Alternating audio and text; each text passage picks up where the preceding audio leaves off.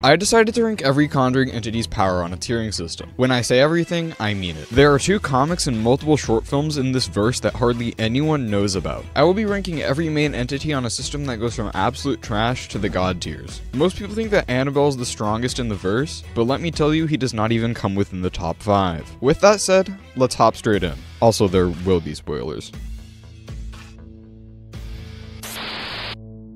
In 1863, a man by the name of Judson Sherman built a farmhouse. He was married to a woman by the name of Bathsheba Sherman. Judson and Bathsheba settled down and had a child at this farmhouse. When the baby was 7 days old, Bathsheba sacrificed it. Judson caught Bathsheba doing this. Bathsheba then proclaimed her love for Satan, cursed anyone who tried to take her land, and hung herself in the backyard. Bathsheba was a relative of Mary Town St. Mary was accused of witchcraft in the Salem witch trials and put to death. Mary passed down her knowledge to Bathsheba. Years later in the 1930s, the land was sold to a woman named Walker. Bathsheba possessed this woman, killed her son Rory, and then committed suicide. This happened all over the property. In one home, a maid committed suicide. In another, a boy drowned. People went missing without a trace.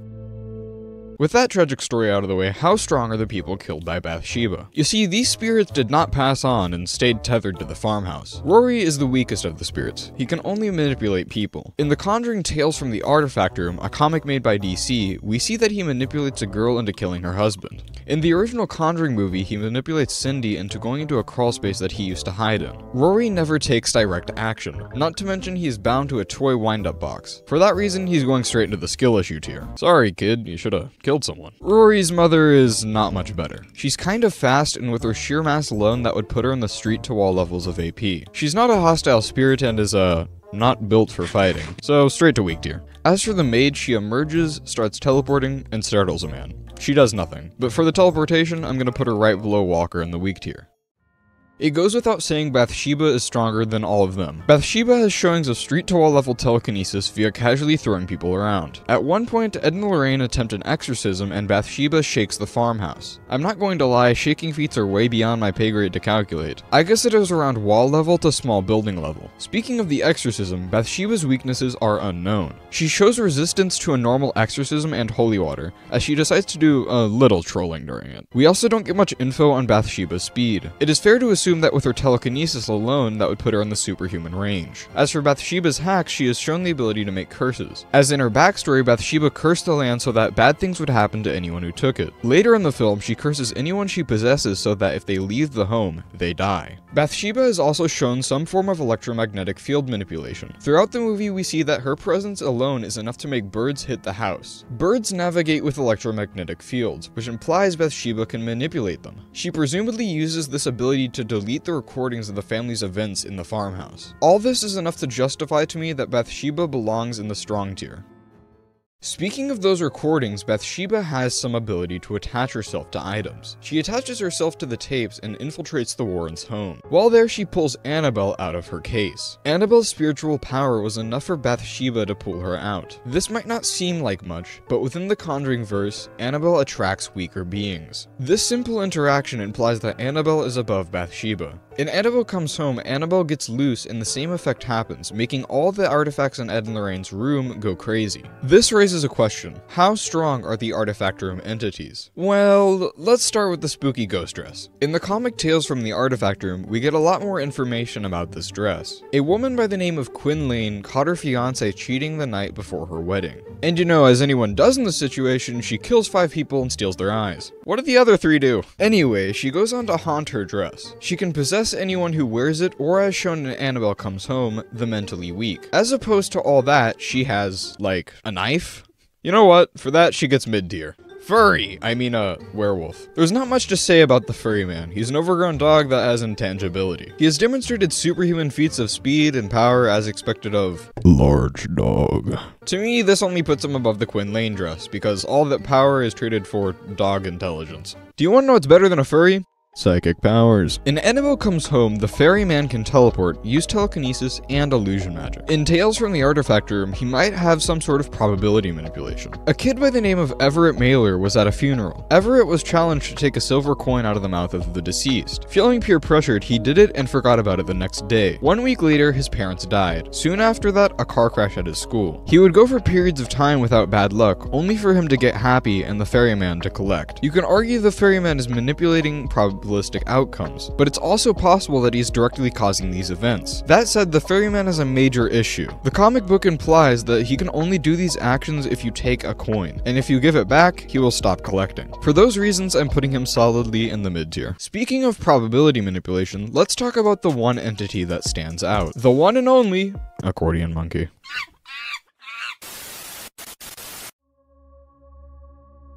There are some things we know are evil. Call it instinct, call it divine warning, but some things elicit in us a powerful reaction to the devilry contained within. Perhaps the way that thing appears, or by the air that seems to hang around it sometimes. By whatever means, we just simply know.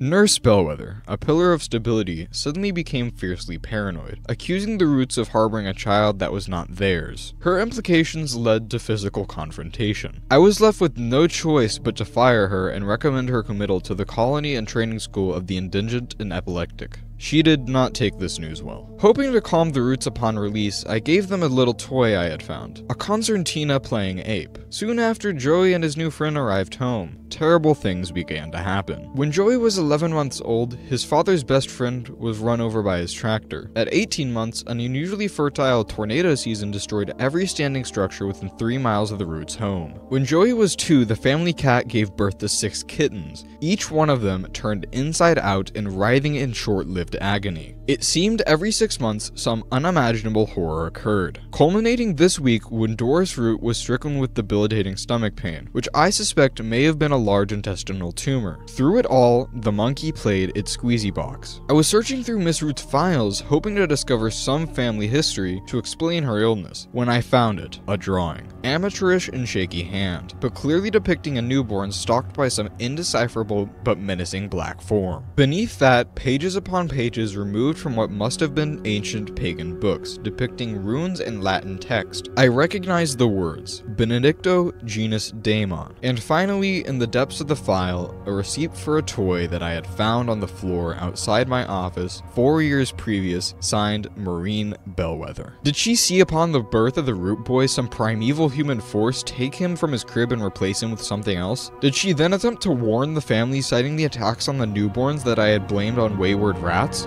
Failing this, did she turn to ancient occult rituals, bonding some angelic spirit, some tutelary deity, to an artifact that could raise alarm whenever it was made aware of impending demonic action by the Antichrist himself?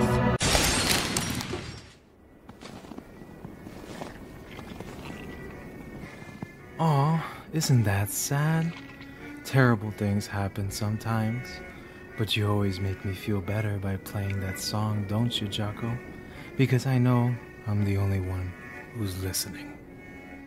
Benedicto Genus Daemon. This translates to Blessed Guardian Demon. This demon can manipulate probabilities and is guarding the Antichrist himself. This demon possesses enough power to cause 1 in 1 million events and level 12 square miles of building. It also has enough control over these actions to kill someone getting too close to the truth. Without a doubt, this thing goes straight into the don't come within 500 miles of me tier. Annabelle is one of the most mysterious demons in the Conjuring verse. Even so, what do we know about it? In 1943, a demon called Malthus inhabited a grieving family's doll, posing as their dead daughter, Annabelle. The family caught on and locked the doll away. 12 years later, in 1955, Malthus manages to escape its containment by manipulating a curious child. Malthus then killed Annabelle's parents and possessed the girl who released him. Years later, when Malthus was following a cult, he managed to get his vessel killed. Conveniently, the same doll was nearby, so Malthus possessed it again. This is where the events of the first Annabelle movie take place. At the end of that movie, Malthus stole someone's soul, but could not get his hands on a vessel. The doll ended up in another home, except this time, when weird stuff started happening, the people had more than 2 brain cells and got help from Ed and Lorraine. Ed and Lorraine decided to take the doll and put it in their artifact room. On the way there, Annabelle's power attracted some spirits. The spirits tried to kill Ed by pushing him into oncoming traffic. Once they got back to their home, they put Annabelle in a special case. Ed and Lorraine labeled it the devil itself, showing that it is the strongest entity in the room. Years later, once again, a curious girl managed to release Malthus. Once he was released, all of the objects began to act out of control. In light of this, who in the world is this demon? During Malthus's occult activities, he painted a symbol in blood to repossess the doll. We learn later in the original Annabelle movie through a grimoire that this symbol represents a demon by the name of Malthus. That same grimoire calls Malthus an Earl of Hell. This implies he is a rather high-ranking demon. Because of the lack of information, I decided to look into actual demonology. So I now have a PDF of an actual grimoire known as the Lesser Key of Solomon.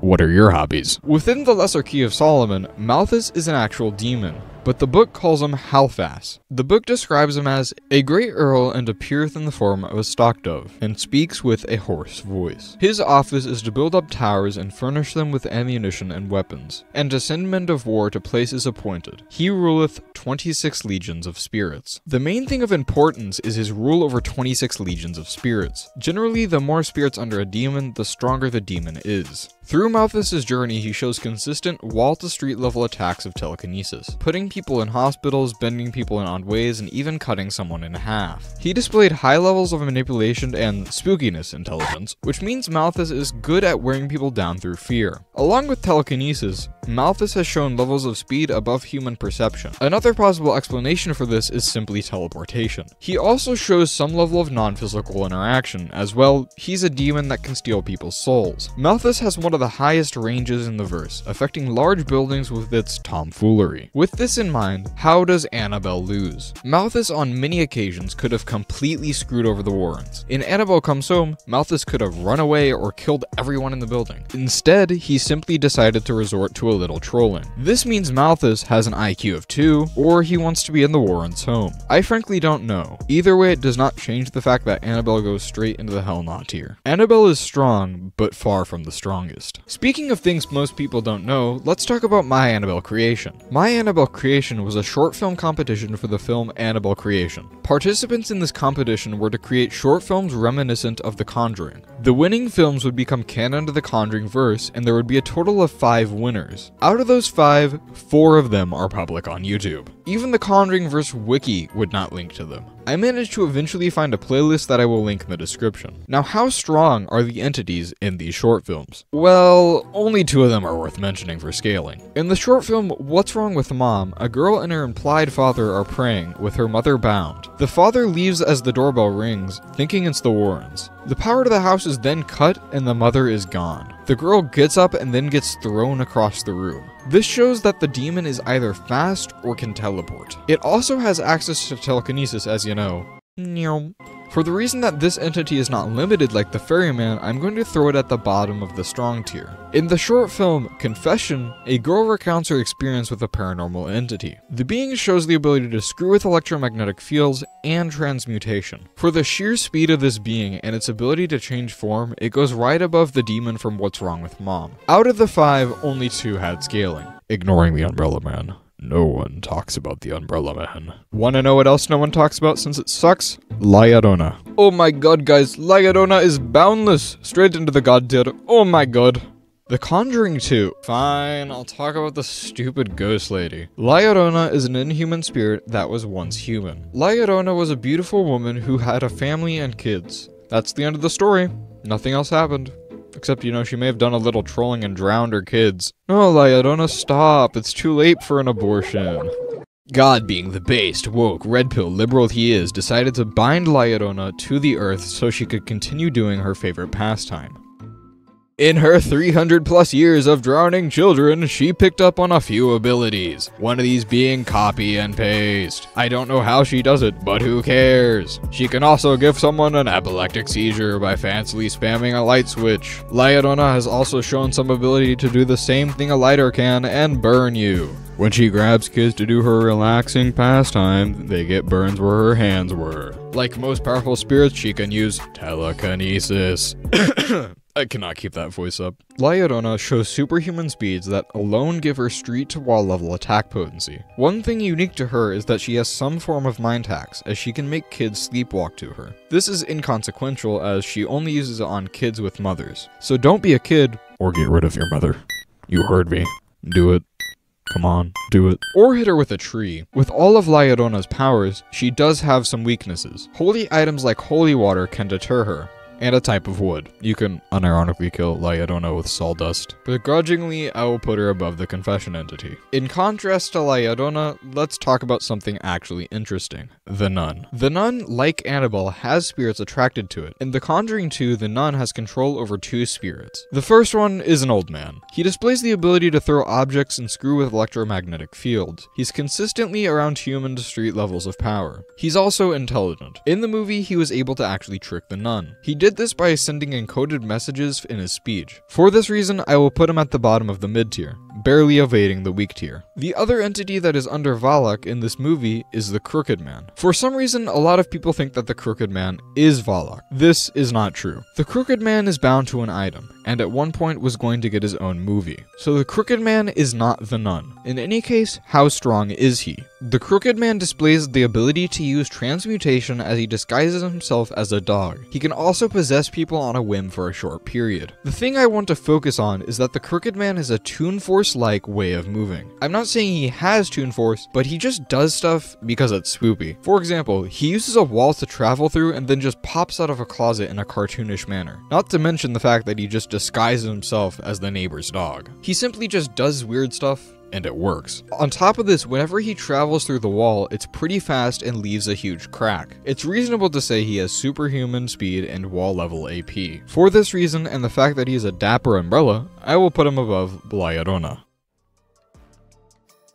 There is one more entity the nun has control over, a demon that possesses a boy by the name of Daniel. In the first Nun movie, we see Father Berg exorcise a demon. This demon came back to torment him throughout the film. Throughout the movie, the demon commonly uses snakes. Valak's other name is the Marquess of Snakes. A Marquess is a British nobleman ranking above an earl and below a duke. This implies that the nun is in fact above the Daniel demon. Now, how strong is this demon? In a flashback, we see that during his exorcism, the demon managed to shake a building. Once again, shaking feats are beyond me to calculate. If I were to guess, this would be around wall level based on the size of the shed. All things considered, I will place the Daniel demon right below Bathsheba. In a time long before the earth had form, there was an angel. God rejected this angel and stripped it of its holy power. This fallen angel watched as the earth took form and saw God care for the beings on this planet. He saw as he gave some holy powers. This infuriated the angel. He stole my divine birthright, and now permits those fools to wave around crumbs of my magnificence. This God will regret this decision. But this demon could do nothing. Stripped of power with no way to get it back, he spent years thinking, long enough to come up with a new name, rejecting the one given by God. He called himself Valak. Years later in the Dark Ages, there was a castle named St. Carta. Within that castle lived a duke. This duke abused his divine birthright and became a devil worshipper. One day he figured out how to open a gateway to hell. Valak saw this as an opportunity. He could not kill God, but he sure knew he could kill the ants that were posing as the divine. He would prove God's decision wrong. The ritual was ready, but before Valak could do anything, the ants he looked down upon for so many years stopped his reawakening. Not only did they stop his one chance at retribution, they decided to claim the castle for their own, calling it Holy Land. Years passed, and with each second, Valak's hatred for humanity strengthened, until one day, war had managed to open the portal to hell. Valak was finally free, but there was one issue. The constant praying of the nuns around the church had bound him to the location. Valak had no care at this moment. After years of being in hell, he was finally out. Valak took his time dismantling and tormenting the people who dared to take his freedom away. All while doing this, he took the form of a nun, mocking God for calling what could so easily be dismantled divine. Valak was no longer Valak. He was Valak, the Defiler. No, the Profane. As time passed, he got bored of killing the nuns, and craved more. Among his years of spectating in hell, there was one nun who was held above the rest, Saint Lucy. God had for some reason given her more power than the others, maybe even enough to get his powers back. But there was nothing he could do. The powers of Saint Lucy had long been hidden, and he was still bound to the church. That's when Volok saw him, a French-Canadian farmer. If he had a vessel, he could escape. Through The Conjuring 2 and the first and second nuns, Volok does a lot of crazy stuff. The thing is, we don't know if he's doing it through impressive illusion magic and intelligence, or if Volok has reality warping. We do know that the nun is superior to Annabelle. Going back to the Lesser Key of Solomon, this is how it describes Volok. He appeareth like a boy with angelic wings, riding on a two-headed dragon. His office is to give true answers of hidden treasures and to tell where serpents may be seen. He will bring and deliver to ye exorcist without any force or strength. He governs 30 legions of spirits. If you remember, Malthus only has 26 legions of spirits, which shows that Annabelle is weaker. When it comes down to on-screen showings, Volok is also more impressive than Annabelle. Annabelle influences a big building. The nun influences a castle. Annabelle shows aspects of telekinesis. The nun shows aspects of telekinesis, pyrokinesis, thermokinesis, electromagnetic manipulation, and even some aspects of precognition. For example, the nun in The Conjuring 2 knows Ed might be impaled on a stormy night. If the nun does not have precognition, then he has some level of weather manipulation. This is because a lightning bolt formed the tree to be sharp. Either way, the nun's showings are far beyond Annabelle's. Not to mention, Volok has access to esoteric knowledge. In The Nun 2, a librarian at the Catholic Archives describes the nun as infinite during its time on Earth. He says this about all demons. For that reason, this is more than likely hyperbolic. At the very least, Volok is thousands of years old. The nun was around during the times of fallen angels and even old biblical events. The nun also shows an ability to know things simply by looking at you. The nun looked at Maurice and simply knew he was French. He also looked at Irene and knew she had not taken her vows yet. In The Nun 2, he plays dead to get his powers back. Speaking of his powers, when he gets them back, he shakes a huge school and uses flipping earthbending. In The Conjuring 2, he manages to enter Lorraine's visions from a different continent. In the original Nun, he manages to tank the blood of Christ. With all of my hyping up of the Nun, it does have a weakness. What could beat the blood of Christ and other holy objects? Its name. Yeah, you can yell at it and tell it to go back to hell while using its name. I question the Conjuring verse. Frankly, I'm going to choose to stay in denial and chalk it up to Lorraine being very strong. For all these reasons, it gets to go above Annabelle and the Hell Not tier. So is the Nun the strongest in the verse?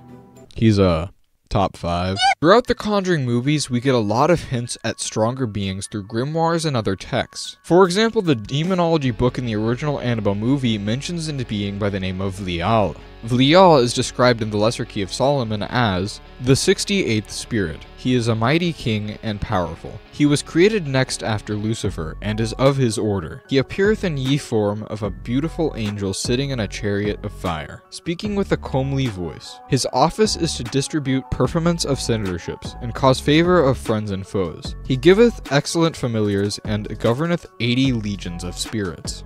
This being has 80 legions of spirits. Assuming legions correlate to power, this means that he could beat Volok and Malthus combined, not even trying. He goes straight above Volok. Within the same grimoire, another king of hell is mentioned, and in verse it describes him as Beleth, the mighty king of hell, commands 85 demonic legions. This correlates exactly to the Lesser Key of Solomon, which describes him as a mighty king and terrible, riding on a pale horse with trumpets and all other kinds of musical instruments playing before him. He is very furious at his first appearance. He is of the order of powers, and governeth 85 legions of spirits. The order of powers part references an angel hierarchy. Within Christianity, there's an angel hierarchy separated into 3 parts: the highest orders, middle orders, and the lowest orders. Powers, also known as authorities, are part of the middle order. Beleth was once this type of angel. These angels have power over evil, which makes sense as to why Beleth is a king of hell.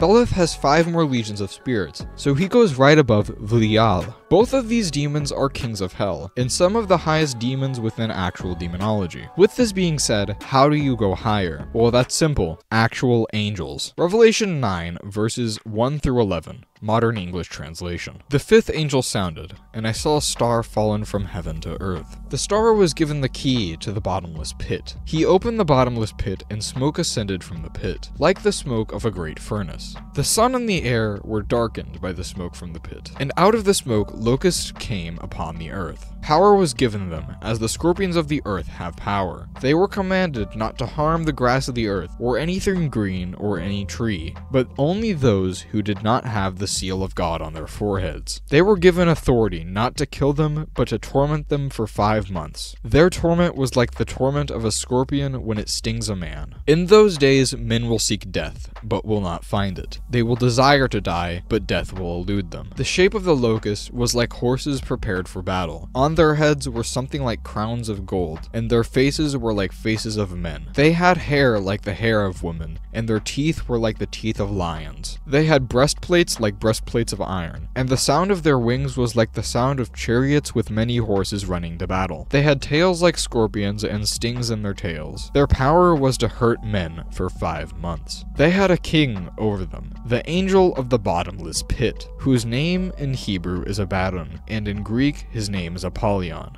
Abaddon in Hebrew simply means destruction. In Greek, Apollyon means destroyer. The angel of the bottomless pit is simply an agent of destruction and commands locusts. You could argue that these locusts are symbolism for demons, and the pit is symbolism for hell. Now, I don't know if Abaddon is a divine judgment figure or a fallen angel. If Abaddon is an angel, he would be a moral judge and commander for punishment during Revelations. If he is a fallen angel, he is the commander of a demonic legion. Either way, it puts him above everything we have seen so far. So I will make a new tier for this man, as he could beat everything combined below it. So is the Angel of the Abyss the strongest in the Conjuring verse? No. That honor goes to God himself. Specifically, a modified Catholic interpretation is blatantly shown throughout the movies, with the blood of Christ himself being an actual holy object. God stripped every fallen angel of their power, and based on the Bible, is omnipotent and created the very universe. God is the strongest in the verse, but there is still one entity I would not want to encounter. This being is arguably the most dangerous of the Conjuring verse, and she does not hold punches.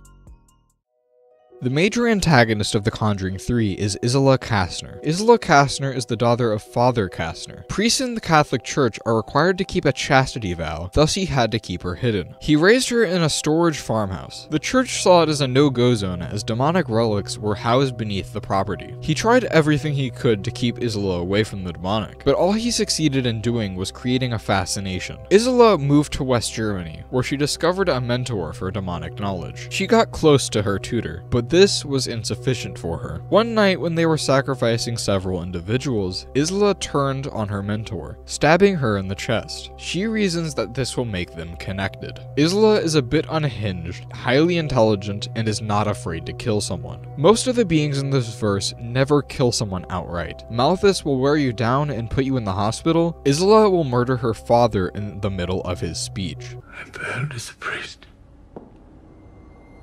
I failed as a father. Please, God, don't let me fail. Right there, she blatantly uses teleportation. She does not care.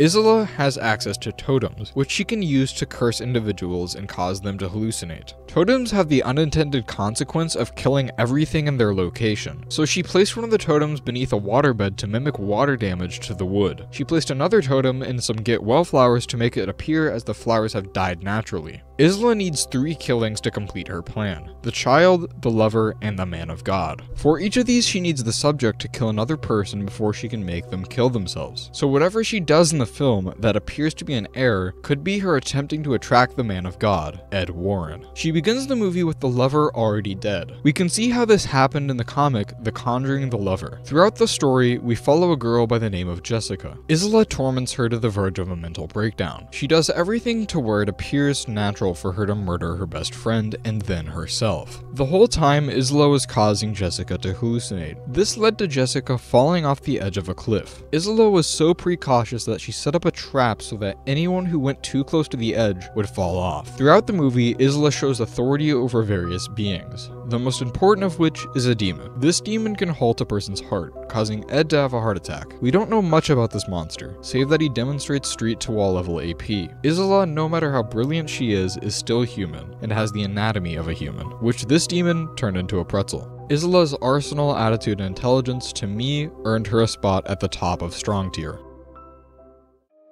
With poor little Rory being at the bottom and God himself being at the top, we have finally finished the Conjuring verse tier list. Make sure to do all the things that people ask you to do at the end of a video, including yelling your opinion at me in the comments if you think I got something wrong. I'm sure I missed something within the Conjuring. There are a lot of random demonic references where I can't read the text. This was optimized, and I'm going to go purge my eyes after reading the Lesser Key of Solomon.